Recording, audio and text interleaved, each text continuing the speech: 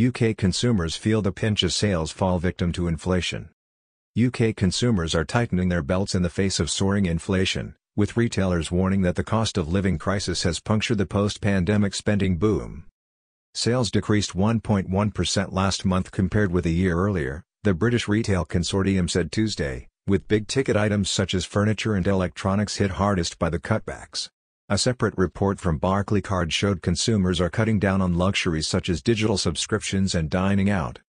The figures are the latest sign that rampant inflation, which hit a 40-year high of 9% in April, is taking its toll on shoppers and threatening to heap more misery on retailers after a torrid few years.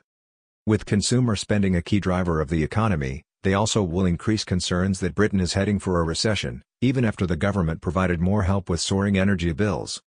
Worryingly, the BRC records the value of sales rather than volumes, meaning stores are taking less money at the tills and online, despite surging prices.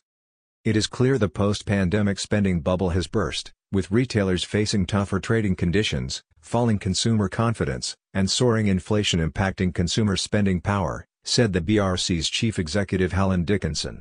Supply chain issues including rising commodity and transport costs, a tight labor market and higher energy bills are forcing retailers to increase their prices, contributing to wider inflation.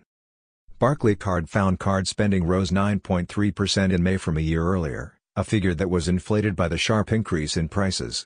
Spending on energy and fuel increased 34.5% and 24.8% respectively, while outlays at supermarkets fell 2% and spending on digital content and subscriptions fell 5.7%.